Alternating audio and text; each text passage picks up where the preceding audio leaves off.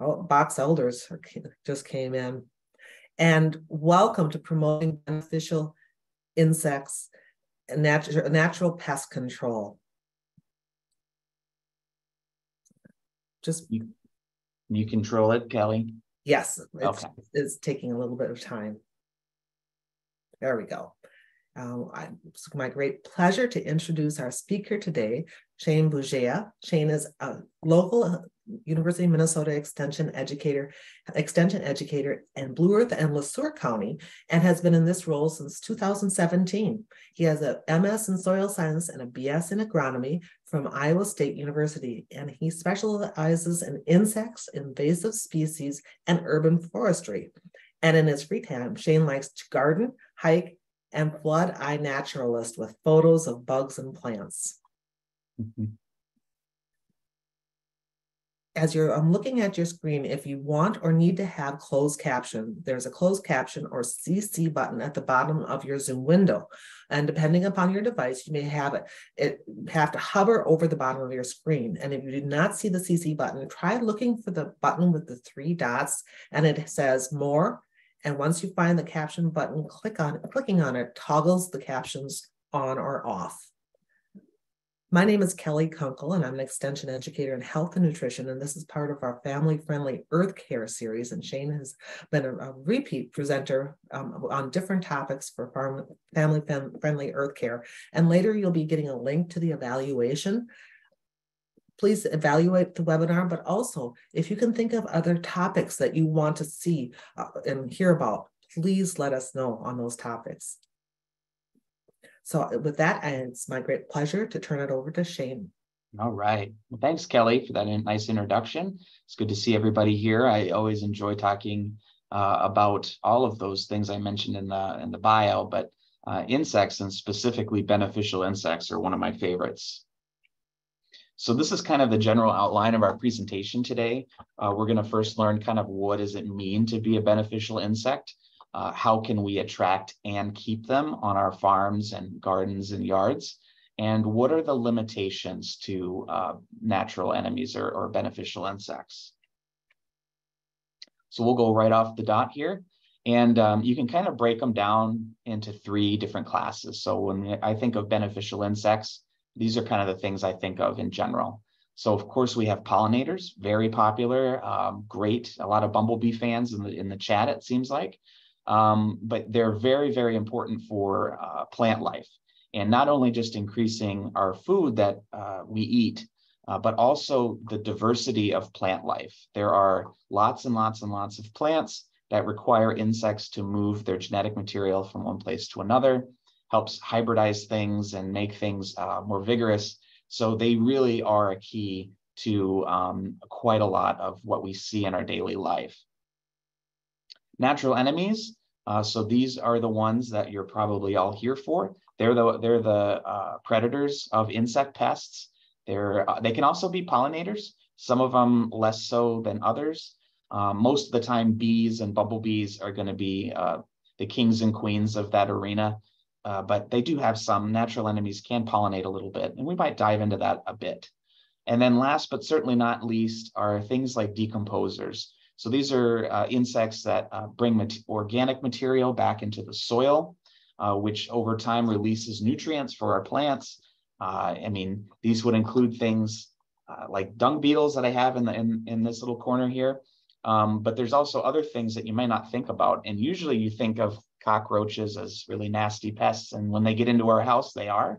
But there is a lot of native cockroaches that help decompose wood and other decaying materials in your woods. That would never be an issue in your kitchen. But so they might be the most misunderstood out of the 3, I would say.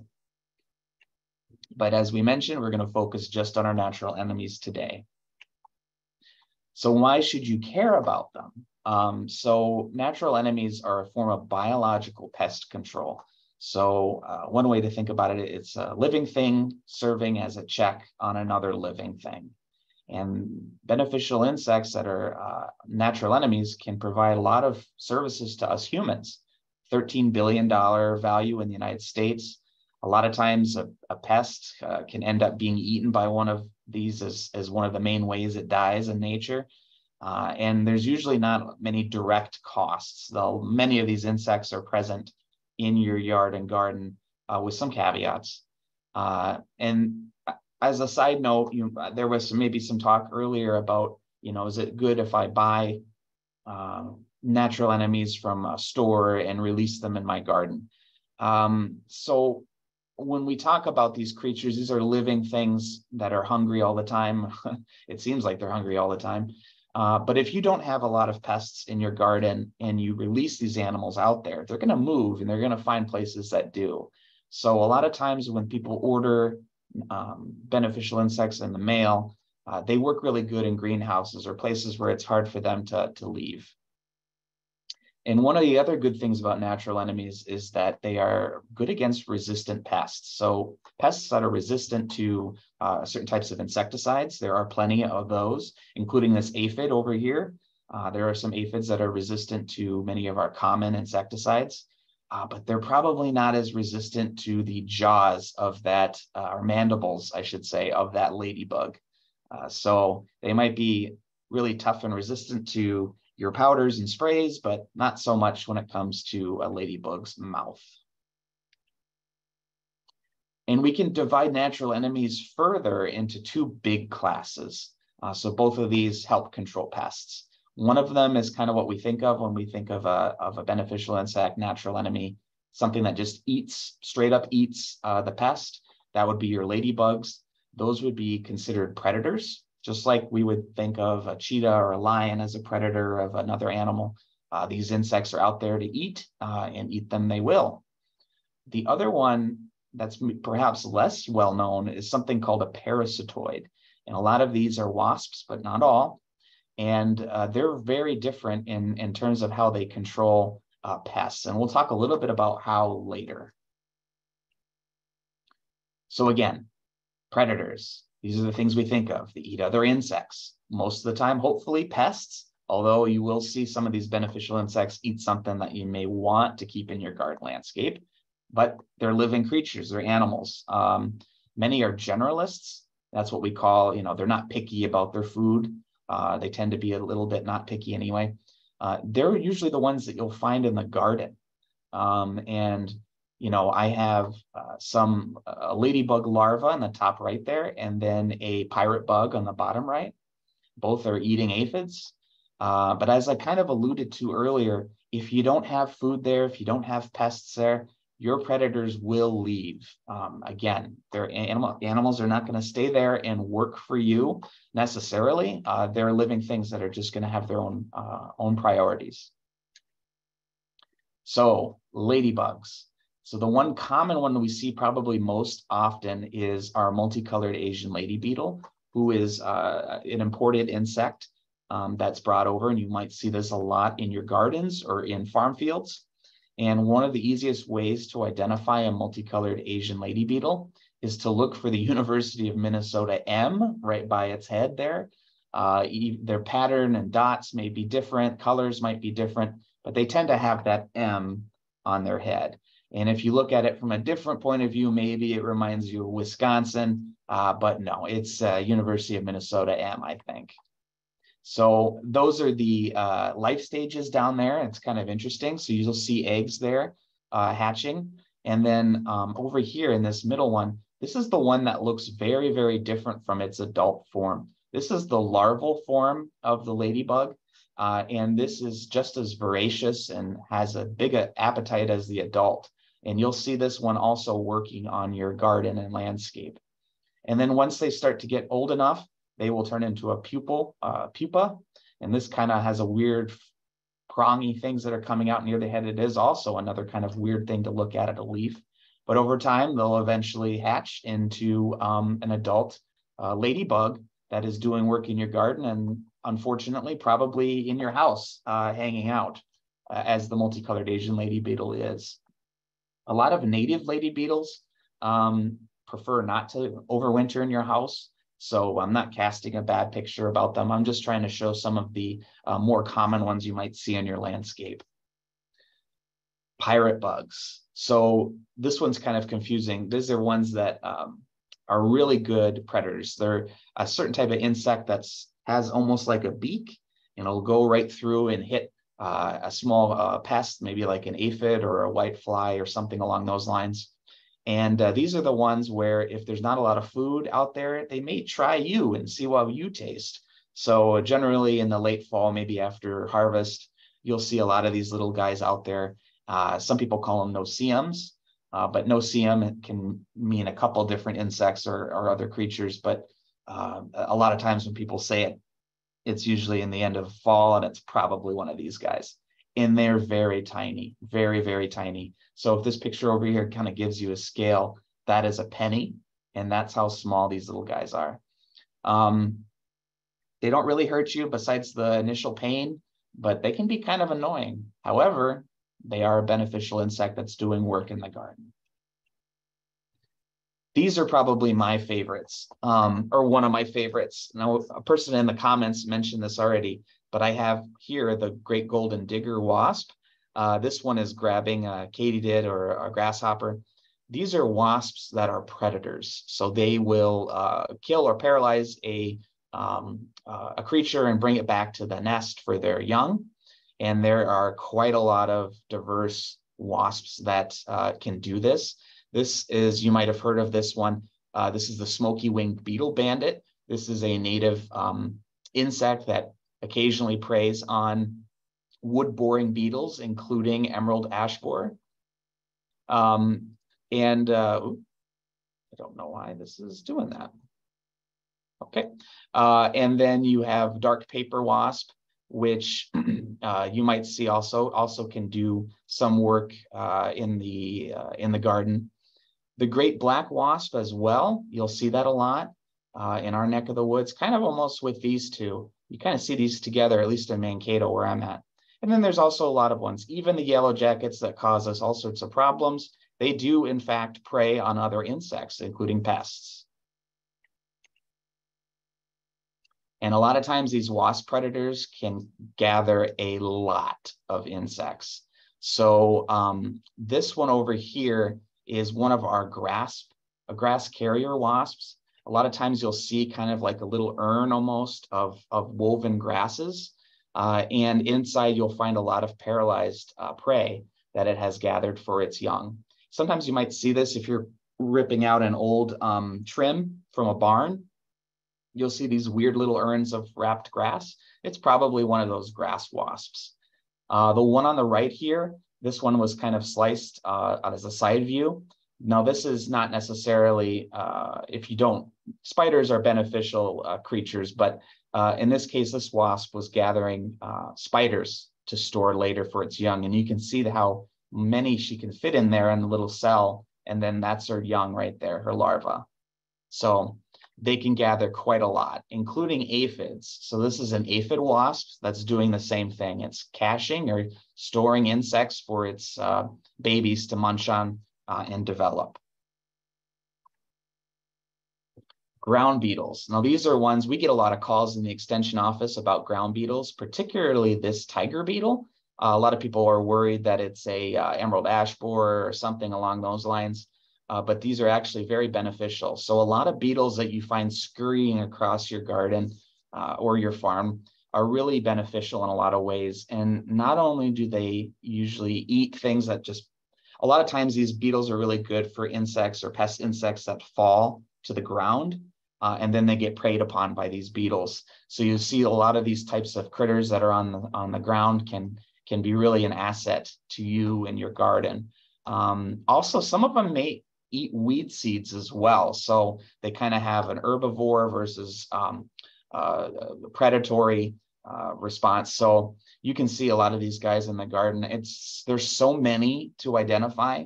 You can't even go in species. Tiger beetle is an exception, but for the most part, they're going to look kind of like this guy here in general. And then we also have some other predators that are maybe not so obvious. So we think of stink bugs as being really kind of a pest, and there are quite a few stink bugs that do eat plants. However, there are a certain number of stink bugs that eat insects. And this is a great a photo of some of these insects at work. We talked a little bit about the beaks that the pirate bug has. It's a very similar thing with these stink bugs. They'll stick a pest and eat them that way. And it's can be hard to identify stink bugs. The ones in Minnesota that I tend to see that are helpful have really sharp pointed shoulders. But again, it's not straightforward. And if you have questions, you can always stop by your extension office or talk to your master gardeners. And then another thing we have in the middle here is ambush bugs. Ambush bugs are really an interesting creature. They kind of almost looks like a praying mantis if you look up, but they have that same mouth part as the stink bug. So they'll hide in flowers a lot of times and grab an insect and then feed upon them.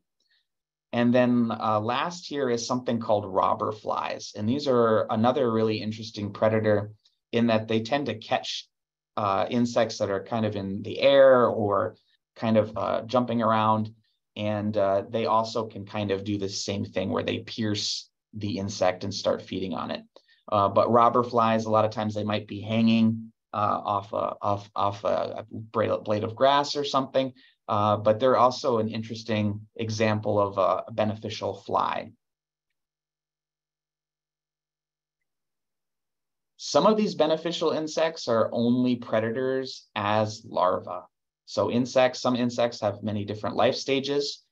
So a good example is this hoverfly, syrphid fly. You might see this a lot on your flowers in your garden. They are also beneficial. So when they're in their maggot form or larval form, you might see them as kind of this little slug-like thing, but they are in fact preying upon certain insects, in this case, aphids. So in this case, the adult is not predatory. So he or she is going on and gathering pollen and nectar for their nutrition. But when they are larvae, they're going to be hungry for pests. And this is a good way for these animals, a strategy to keep these animals doing well in the landscape, because they can have different sources of food at different times of year. That really kind of helps their odds in nature. And some can be predators in all life stages. Now, some lacewings cannot or do not eat aphids as adults. Others can. So you can see this really kind of weird alligator-like creature, which you probably also see on your gardens quite a bit. Definitely eats aphids. When it gets to an adult form, it might also munch on aphids, depending on the species. So again, ladybugs kind of also fit this vein, where they're predators as larvae, predators as adults. And speaking of ladybugs, sometimes they can be vegetarians on occasion. So a really good example is this 12-spotted lady beetle. So this is a native lady beetle in Minnesota. They really can have a good amount of their diet come from pollen. So if you're ever in a cornfield, a lot of times you'll find these guys out in a cornfield eating the pollen in those farm fields. And then also with multicolored Asian lady beetles, if there's really no pests around, they can cause damage to soft fruits, and in particular, certain types of berries. So this is kind of where if you don't have the food that they want, it can kind of push them to go elsewhere, or maybe in this case, maybe bring them to something that you don't want them to do. I kind of gave a hint about what we were going to talk about with parasitoids. So parasitoids are really different from predators in that a lot of times their life cycle, they can't complete their life cycle without killing a host or a plant or an insect host. So they're not parasites per se, they're parasitoids. A lot of times parasites don't necessarily have to kill their host, but most parasitoids, or a lot of parasitoids, do. They're more specific than predators, and that can be a good and a bad thing. It's good in that they're only attacking maybe that one bad pest that you don't want. And that could be very good. But if you don't have that pest and there's not a lot of that pest around, they're going to be even more likely to split and leave you. A lot of times, not always, adult parasitoids usually are vegetarians. so to speak. So you might see we'll show you more wasps that kind of fit this, and a lot of wasps are parasitoids, but they may require flowers more for their daily needs in terms of food, and only their young are kind of this sort of predator type stage. So kind of think of them like the movie Alien, okay? There's something inside you and coming out. That's the best way to kind of describe what a parasitoid is. And here's a nice little comic that we share around the office. So we have this wasp here, this aphid wasp. You have the aphid itself. She'll lay the egg inside of the aphid. It will gestate inside it and then eat it from the inside out as a wasp. So this is a nice illustration of what they're doing. How many people have seen this maybe in their garden? If you have tobacco or tomato hornworms that are munching on your tomatoes, and you see these little furry urns all over the body of the insect, that is almost certainly a type of parasitoid wasp. And when we think of wasps, we think of like, yellow jackets or big giant cicada killers. In this case, these are really tiny. These types of wasps are very small, but they can inject lots of those little eggs into the hornworm. And eventually it will kill the hornworm, and these little wasps will emerge out of those urns. So if you see like the cap popped off, that means that the insect has in fact left. So this hornworm is not feeling great, and it just is going to keep trucking along, but until it can't anymore. Another thing, and this is kind of me nerding out here, is that these wasps also have a certain virus that serves as a symbiotic relationship of sorts. So this type of wasp that preys on hornworms that we just saw, it will shoot out virus along with its egg. And this virus helps stop the hornworm from going into its chrysalis or pupa. And what it also does is it slows or stops the movement. It hurts the immune system response. So the virus is working with the wasp to help her have a good start for her young. So this is just crazy stuff. But nature is so wonderful in a lot of ways, but this is something that's really kind of out there. Another thing about wasp parasitoids is that they can be very small, and then they can be very big. So one of the smallest insects that we know about is fairy wasp. And these are really, really tiny, tiny critters. And you almost need a microscope to even see them. If at this stage, when they're this small, their wings have certain structures on them because it's like flying in syrup to them. The air is much more of like a fluid. So their physiology is kind of different for that reason, which is also crazy. We've seen this one, or I've seen this one too in the woods, this great Ichimon wasp. This is another parasitoid that can attack certain wood-boring insects. The ovipositor, which is how she lays eggs inside the insect host. This one is 3 inches long, and she's 2 inches long. So you're almost looking at a critter that's almost, half a foot long. So again, lots of diversity in wasps. They're one of my favorite type of insect just because of all of these crazy things. All right, but we can't leave out, it's not just wasps. There's another big cohort of parasitoids that are the fly parasitoids. These are basically, they all look very similar to this, where they have these stiff hairs on them. What they'll do is that they'll lay eggs on the outside of insects. Yes, this is a Japanese beetle. We will talk about that a little bit later. But as those eggs hatch, the larval form will go inside of the host in that way.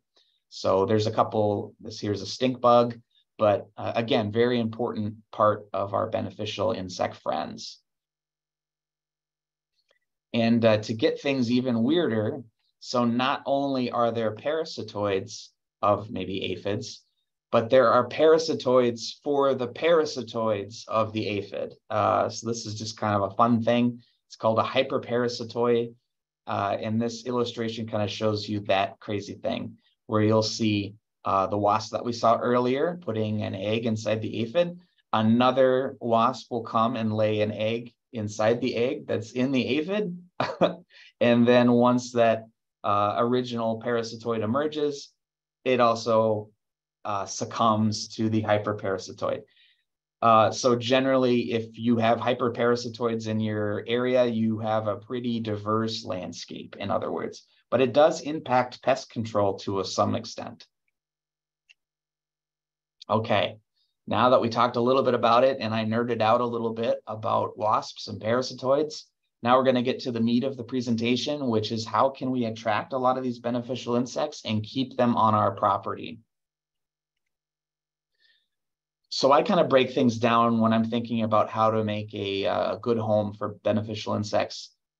Do they have enough food? And do they have an area where they can spend the cold months of the winter? So you kind of break it down to food, shelter. So pollen and nectar, a lot of beneficial insects rely on that. Some of those parasitoids that we mentioned are one of those where most of the adult forms are vegetarians and they need that material to survive.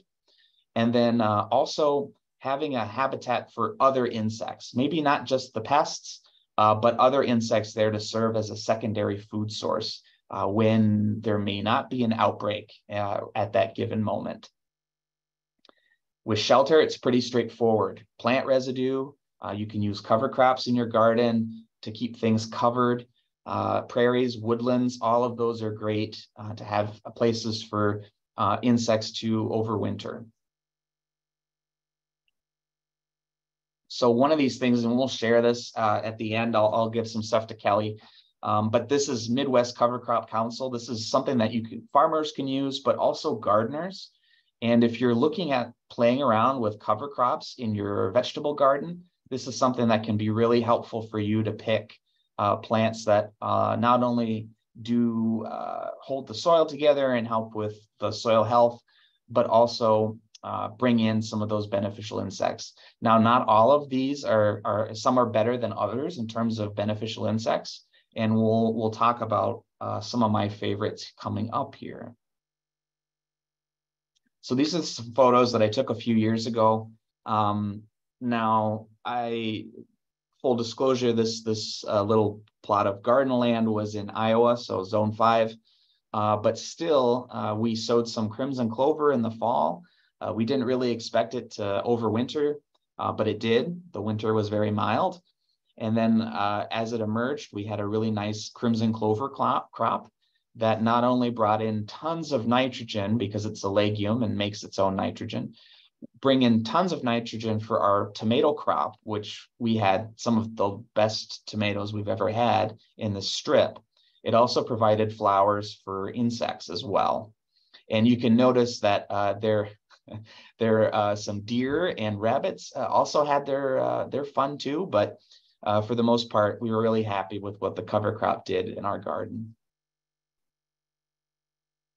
Other cover crops that can be really good that kind of fulfill that food, that nectar, pollen type of resource. These are some of my favorites here. So Lacey Phacelia, or bee's friend. Another word for it is scorpion weed. It's native to the Southwest United States, but you can find it here a lot in a lot of garden stores, Johnny Seeds, that type of thing. They have a really nice long bloom period. And this is I think it's maybe a mason bee that was hanging out on when I was growing in my Mankato apartment. But it really is a great resource. Sweet alyssum is another one I really like. Not only does it smell wonderful, it's pretty easy to sow and grow. And one of the things we didn't really get into too much is that the flowers are really shallow. And a lot of the beneficial insects that we want to bring to our garden that are also pest control, they tend not to have really long tongues like bees and bumblebees might have. So having these shorter flowers like Sweet Alyssum and having a really long bloom time are really great for making it easy on our parasitoids and predators. And then common buckwheat is also a really good insect bringer. It's a little weedier than these two.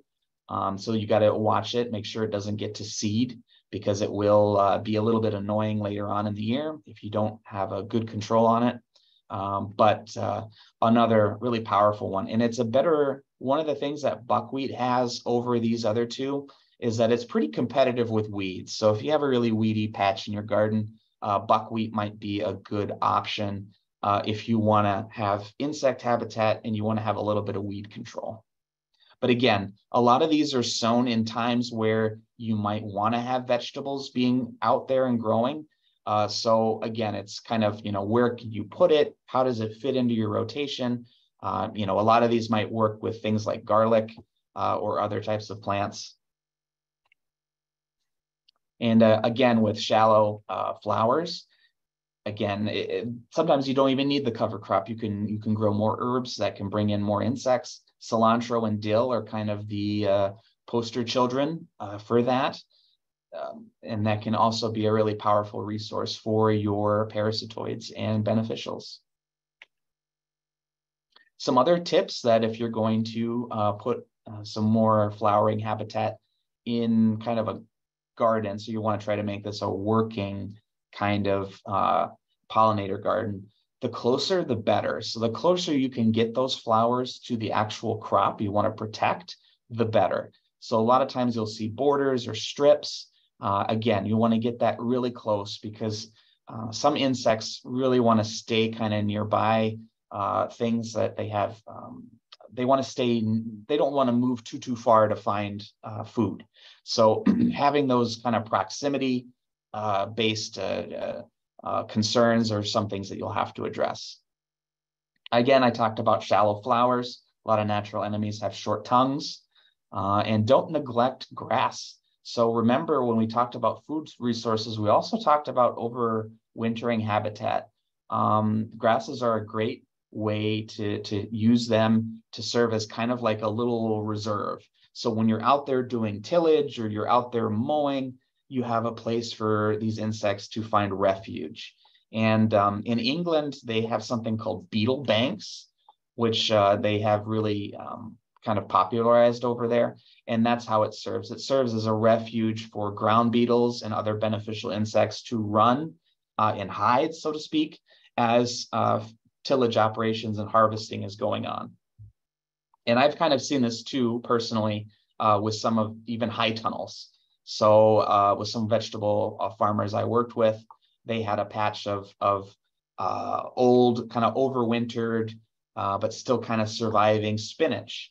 And then they had just put in the other half of the high tunnel was just planted in small kind of lettuces and things. But you could see the ground beetles were kind of in that area between that overwintered crop and the newly planted things. So these things have some science to back them up. If you're looking to bring in native wildflowers, which is also a great option, make sure that you're trying to get ones that are kind of adapted to the area of Minnesota that you're at. So the Department of the DNR at Minnesota has really good lists where it gives you lots of different companies to go to if you want to do native planting, which is also, again, like I said, a very good way to bring in beneficials to your landscape. There are other ones that the other one that the DNR has for native plants is through their Restore Their Shore program, and it's really good, a native plant encyclopedia. So you can kind of pick what types of things you're looking for, kind of the exposure, and it'll bring you native plants specific to the county. In this case, I picked Olmsted County, and I said, upland dry, grasses, wildflowers, full sun. And it gave me a nice list that you can print off or add to a list of your own. And it also talks about things about, maybe the bloom time and the flower color. And then last, we have, and certainly not least, we have the University of Minnesota Extension. Now, this is more of a landscape design type program, but still can be a good, powerful tool to choose adapted flowers and grasses that can help double as pollinator and beneficial insect habitat. We mentioned a little bit about overwintering and kind of cover protection, physical protection for insects. We're thinking the ground beetles. So a lot of times when we go crazy with our rototillers, we're destroying a lot of habitat for some of these animals, like those ground beetles. So maybe trying out a new lower impact tillage system for your garden for a few years. Try that out. If you're using mulch is also really nice for ground beetles. They enjoy that.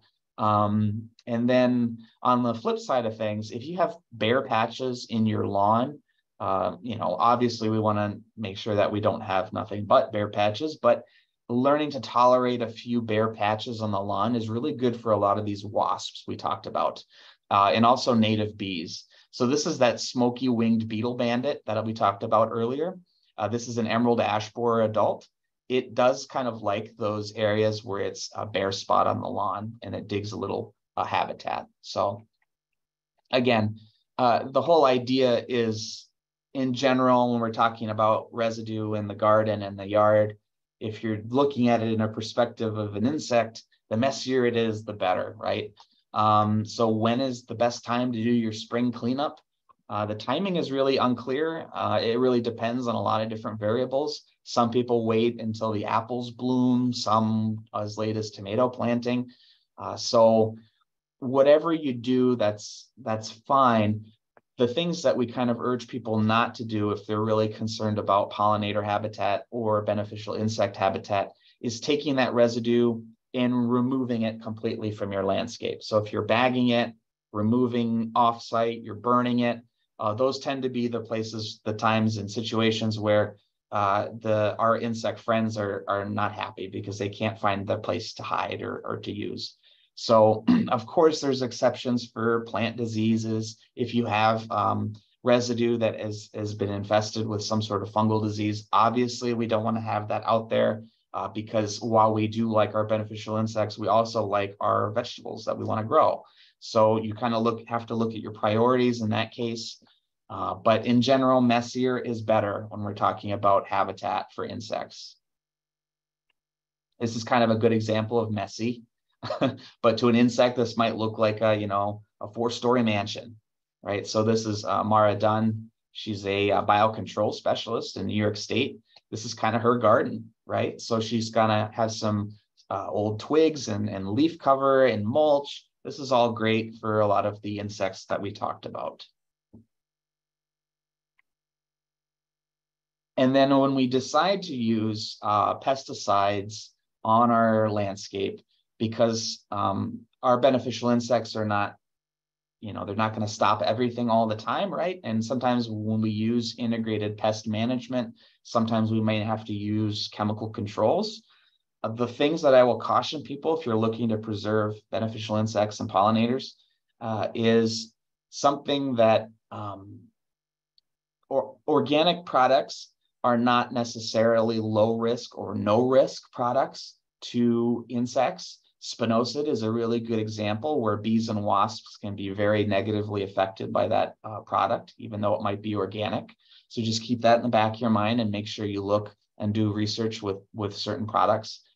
Aim for quality rather than quantity. So we all kind of know, you may have seen situations where someone like covers everything in 7 dust, right? I just got to kill everything so again, urging people to be more selective about when and where they use their products. So using things, BT can be very selective to certain groups of insects, making sure that, even now some farmers practice this, something called trap cropping, where they might have a really attractive plant for the pest. And then as the pests go to that plant, the farmer then sprays that narrow area.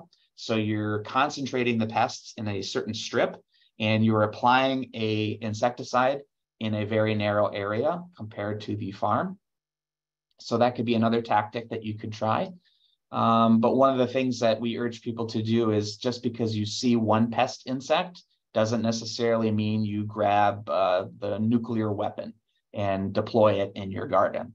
A lot of times, if you put all these chemical controls way too early and don't give natural enemies the chance to find them, you'll kill everything out there, including the beneficial insects that we want.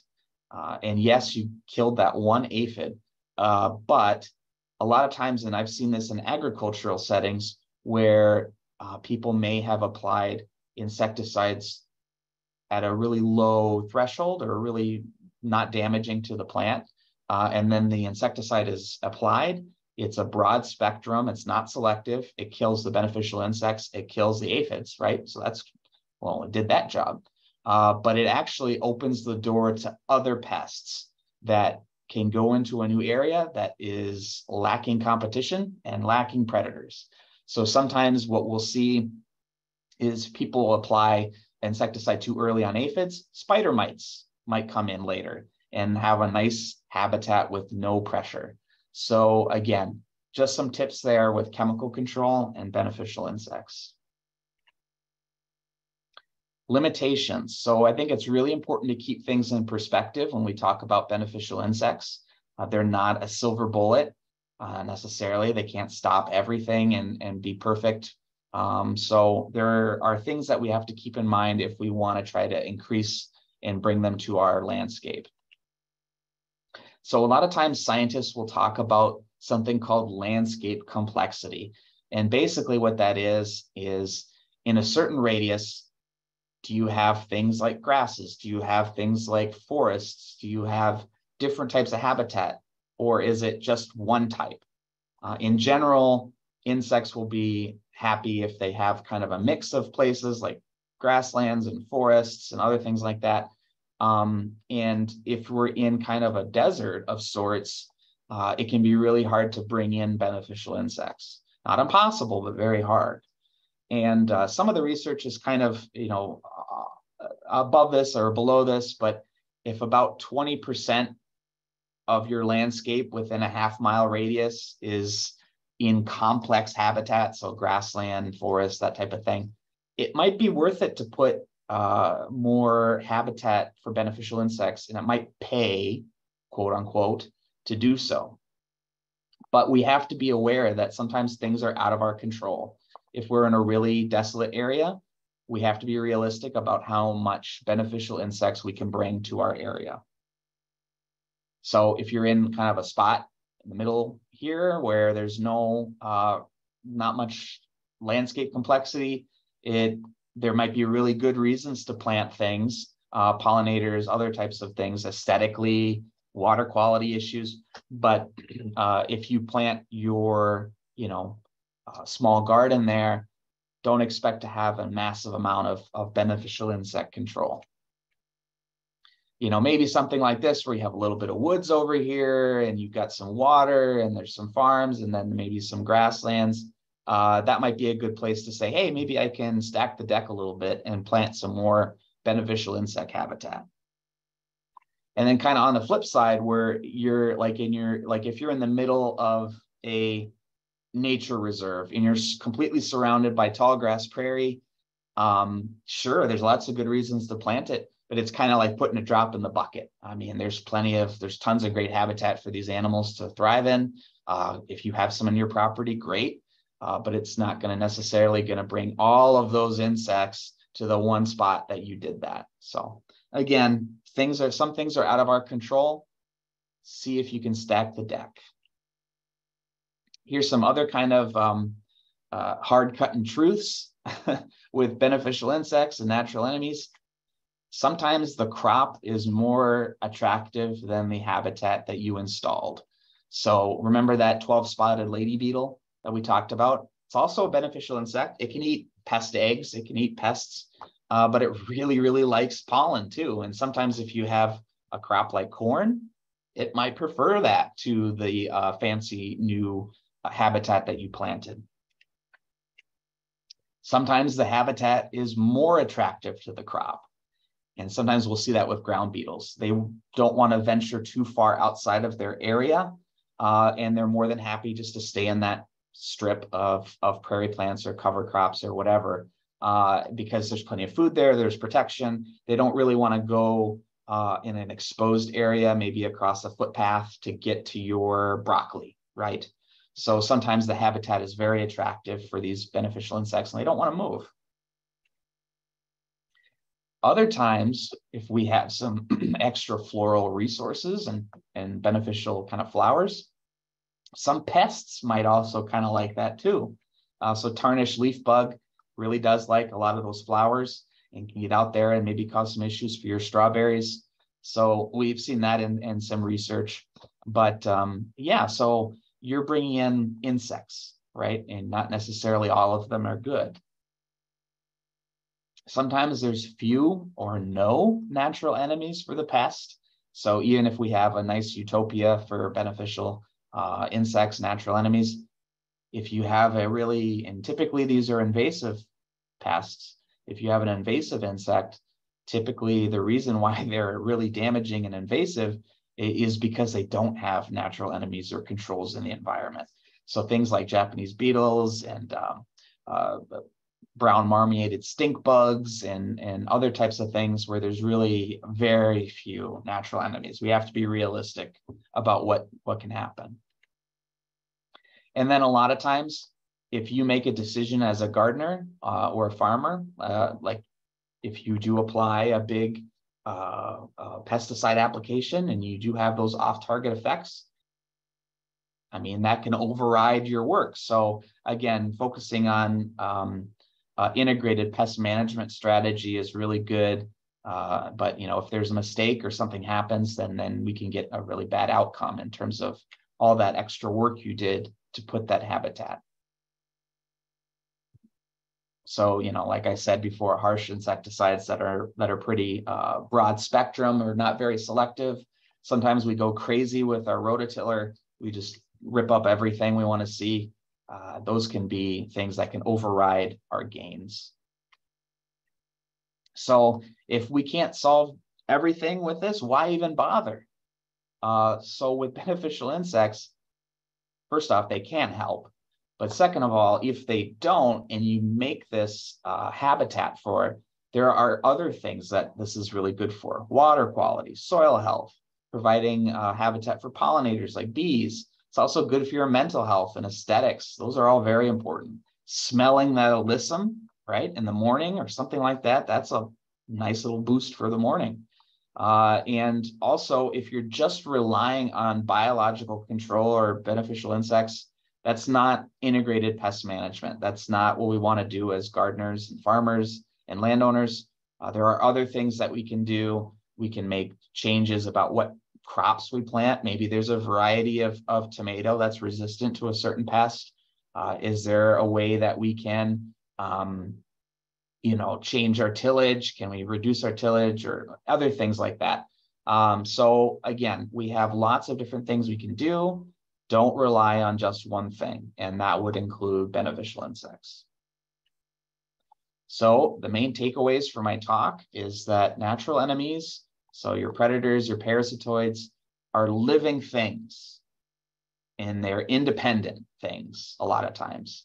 You can't necessarily control them, tell them what to do. They have their own priorities.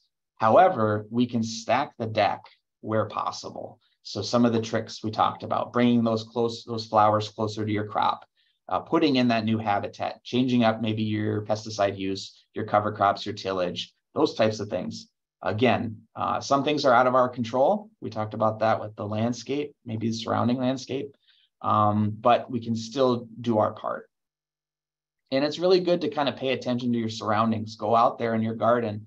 Do you see, you know, pirate bugs? Do you see lots of wasps, lots of tiny wasps? And if you're seeing a lot of those animals out there, then maybe you can start catering to them a little bit more specifically. That's kind of the main part of my talk, Kelly. So I guess we'll do some questions. Absolutely. And there's some questions in the chat.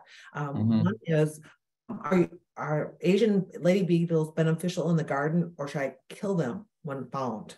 I think they're beneficial in the garden, all things considered. So if you're finding, unless they're doing damage to raspberries or other kind of things, and you're seeing them eat the raspberries, I would leave them alone. All right. What about Chinese praying mantis? Beneficial or not? They're kind of one of those things, and here's my 2 cents about praying mantis. So a lot of times you'll find them as a beneficial bug, and that's fine.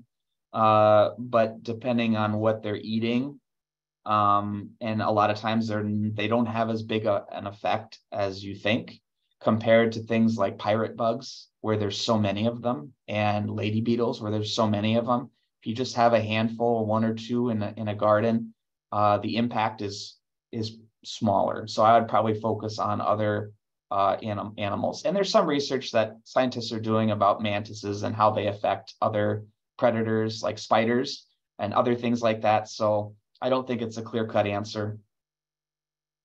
Right. A question about nematodes. How do I keep them in and keep them happy? We may have grubs, and I hear they're beneficial for that. Yeah, that's a great, I wish I knew more about nematodes. I think there's a lot of research going on. I've seen good things, I've seen bad things with nematodes and being applied to certain areas. I can't answer that, unfortunately.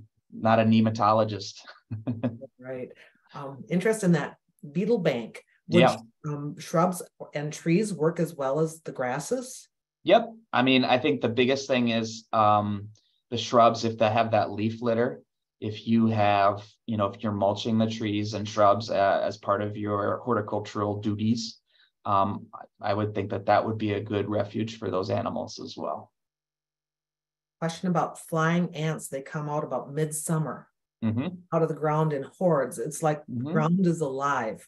In a long period, maybe a week. I'm not sure if I should let them do their thing or should I eradicate them. I am a fan of letting things do their thing.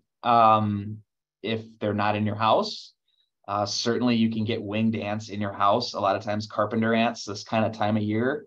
A few weeks ago, we've gotten calls in the office where you have ants that are winged inside your house. That's a different story. If you're finding things like cicada killers or like you're noticing with ants leaving in your yard, if they're not damaging your house, your property, I am a fan of leaving things be. Very good. Question about free range chickens. Yeah. Worry about our chickens eating the beneficial bugs while they're free range. I mean, that's a valid concern. The birds are not going to check with you first and ask permission to eat. But I would kind of say the chickens can be good pest control, certainly if you're using them maybe in a mobile chicken tractor or something like that.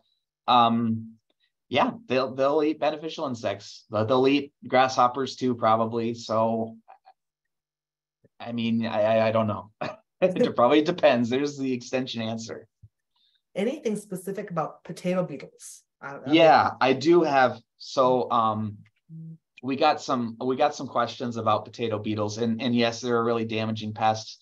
There's really not a ton of. There has been some research about what natural enemies attack Colorado potato beetles. There's two that a lot of research talk about. One is present in Minnesota. That's the two-spotted stink bug. That's a larva, I believe, of a Colorado potato beetle. It's getting, again, speared, kind of like that beneficial stink bug.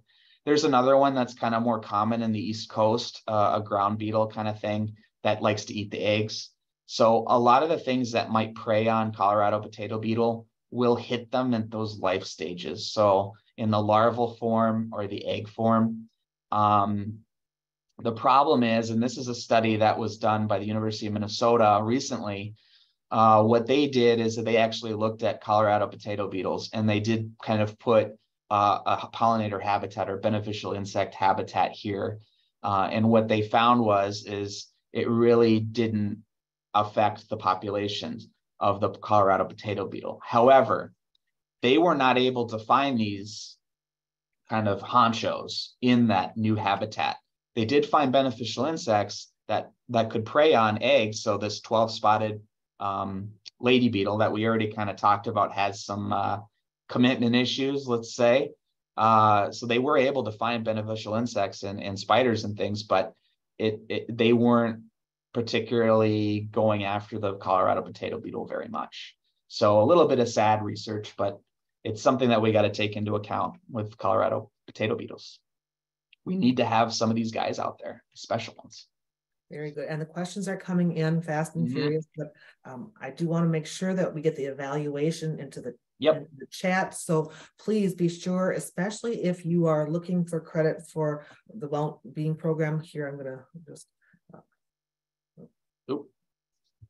I think it's past these. Yep. There we and go. Past that. Yeah. If you want to get a certificate or well-being points, be sure to fill out that evaluation. Also be sure to fill out what future topics you're looking for. Here's the evaluation. I'll also send a follow-up email with Shane's presentation as well as any resources he referred to and this link again, but you can fill it out quite easily.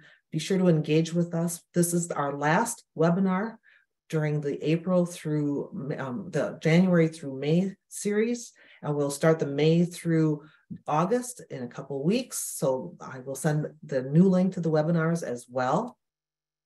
And Shane, you have a little bit more time for a couple of questions. Yep, I can get a few more questions in, sure.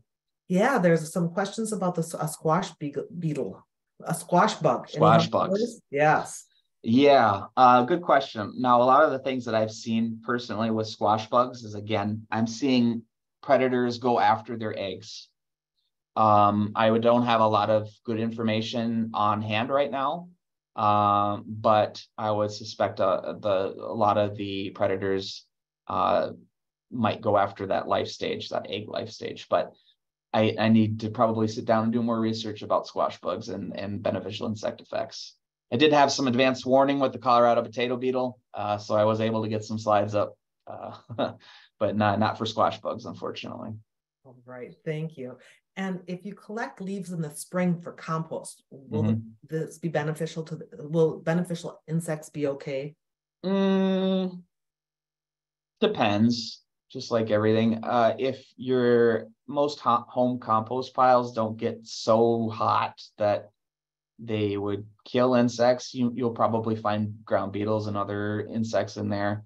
But if you do have a really highly maintained compost pile, probably you're going to get to those really hot temperatures. So that's a good question. I don't have a good answer for you, unfortunately. Here's a milkweed question. They grow milkweed for the monarchs, but there was a ton of wasp species, maybe hornets, on the milkweed leaves. Are they hanging out there to hunt, and do they bother the monarch larvae? Now with monarchs, they do have some predators.